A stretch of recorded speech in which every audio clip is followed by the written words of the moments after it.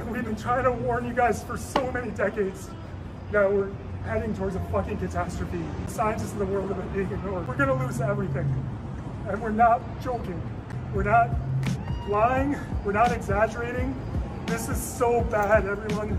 This is so much bigger than any of us. It's time for all of us to stand up and take risks and make sacrifices. This video is not getting enough attention, and I'm surprised it took so long to catch my attention. But with the context of the video, I can see why some outlets and media would try and ignore this. This is Peter Kalmus. He is a NASA scientist who studies climate change at NASA's Jet Propulsion Lab. He's been trying to warn everybody about the fact that we're 3 years minimum away from the point of no return whenever it comes to climate change. Share this video and look into Peter Kalmus. I posted a video of him speaking about the crisis that we're in on my YouTube channel. Please take 12 minutes from your scrolling through TikTok to listen to what he has to say.